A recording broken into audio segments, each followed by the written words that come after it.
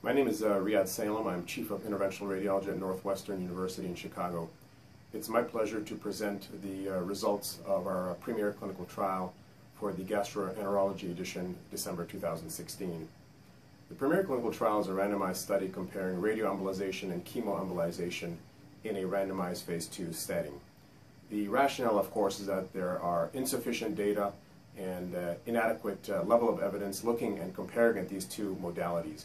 Chemoembolization, lipidol-based, is the standard of care, and radioembolization certainly has become an extremely attractive option for many patients with hepatocellular carcinoma. Patients with BCLC-A that were unablatable or unresectable or unamenable to their curative therapy, and also BCLC-B patients were enrolled in the clinical trial. We identified 179 patients over a 6-year period that we reviewed in our tumor board. And again, these are BCLC-A patients who, by the stage migration concept, moved to BCLC-B treatment modality like chemoembolization. And 179 patients were discussed in terms of possible clinical trial enrollment. Of the 179 patients, only 45 agreed to the randomization. This is because of competing clinical trials with systemic therapies, patients really requesting one treatment over another. Some patients want radioembolization, some patients want chemoembolization, and other patients really refuse to let the randomization process decide their treatment modality. Again, 45 patients over a 6-year period were enrolled and randomized, and after a 6-year period of difficult enrollment, the clinical study was terminated at the request of the DSMB. We then, as a result, identified and assigned 2 blinded readers to assess the result. This was a randomized phase 2, and TTP was the endpoint. We had 2 blinded readers review the data, and the data were in fact positive. If you look at the manuscript and the baseline characteristics, we had 24 patients in the Y90 group and 21 patients in the chemoembolization group. A few things to highlight in the baseline characteristics table. First, the use of the ALBI score is something that is gaining in popularity and that we implemented for this clinical trial.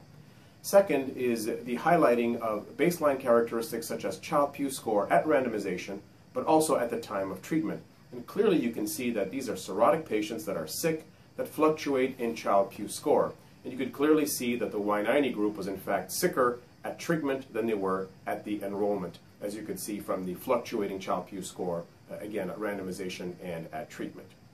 If you look at the results, again, this is a randomized phase 2 study, so figure 1 demonstrates the time to progression, which shows a significantly improved time to progression in the Y90 group compared to chemoembolization, with the TTP being over 26 months for radioembolization and 6.8 months in the chemoembolization group. Now, one of the difficulties with this clinical trial is dependent censoring, because many patients never reach their endpoint and they become transplant candidates and potentially get transplanted. So as a result, we were able to reinforce our findings of improvement of TTP in Y90 compared to chemoembolization by using competing risk analysis and inverse probability censoring weighted analysis, all of which deal with dependent censoring. If you look at figure 3, overall survival was no different, but this was not a clinical trial looking at overall survival. And again, there's an element of dependent censoring because many of these patients, being at our transplant center, are always evaluated for potential transplant candidacy. However, even at looking at patients that never ended up making it to transplantation, again, radioembolization far outperformed chemoembolization. If you look at the hazard ratio, by again all of the statistical tools, there's almost a 90% risk reduction of progression in the Y90 group compared to chemoembolization. So again, by competing risk, by Kaplan-Meier, and by inverse probability censored weighting analysis, Y90 outperforms chemoembolization. We performed a post hoc power analysis, which was 97%. And I encourage you to review the manuscript because, again, it shows that the power of the study is quite high, given significantly dramatic response and dramatic improvement in risk reduction of progression in the radioembolization group compared to chemoembolization. In terms of looking at other standards of care in other clinical trials, it is possible that our chemoembolization TTP is not within standards, but if you look at the Kudo manuscript and the SPACE clinical trial, TTP in chemoembolization ranges from 5 to 7 months, and our control group is exactly there.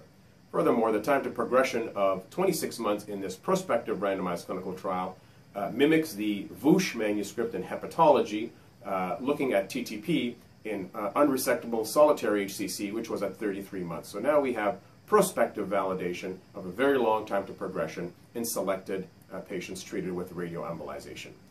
To conclude, this is the first clinical trial of a real-life clinical patient population randomizing two therapies, with Y90 really emerging very quickly as one of the standards of care.